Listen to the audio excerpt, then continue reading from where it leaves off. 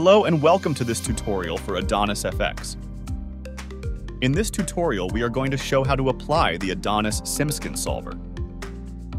We will see how to use Adonis Paint tool to define the wrinkled and sliding areas of the skin. Let's get started. To apply simSkin, we will need a target mesh and a mesh to apply the skin deformer onto. We will call it simulated mesh. The target mesh will be used to drive the dynamics of the simulated mesh. In this example, the target mesh is a geometry deformed by the animation rig. Now, let's create the skin solver. First, select the target mesh, then select the simulated mesh.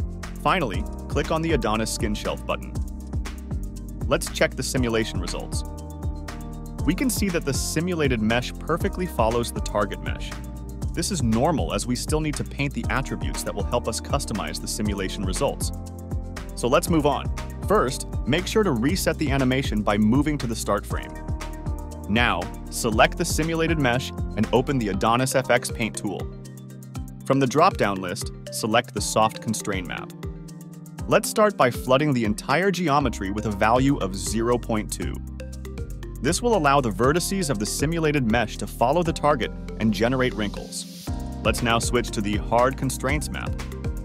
Flood the entire geometry with a value of 0.35. Then paint the areas of the simulated mesh that need to be attached to the target mesh with a value of 1. This will keep those vertices firmly attached during the simulation. Let's move on now to the Slide Constraints map.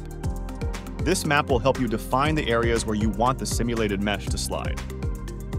The higher the value, the more those vertices will slide over the target mesh. The scapulas, shoulders, elbows, and knees are the parts of the body where you would want the skin to have some kind of sliding. Finally, let's adjust the sliding distance multiplier. Make sure to give a value of 1 on the sliding areas painted before. For the rest of the surface, keep a value of 0. This will optimize the computation of the sliding constraints without losing quality. Let's see the results of the simulation now. As you can see, we have more dynamics and wrinkles in the painted areas. You can also reduce the amount of wrinkles in certain areas by adjusting the compression resistance map. Let's try that. Select the simulated mesh and reopen Adonis's Paint tool. Then select the compression resistance map. By decreasing the value of the compression resistance, you will be able to reduce the wrinkles of a selected area. Let's check the results.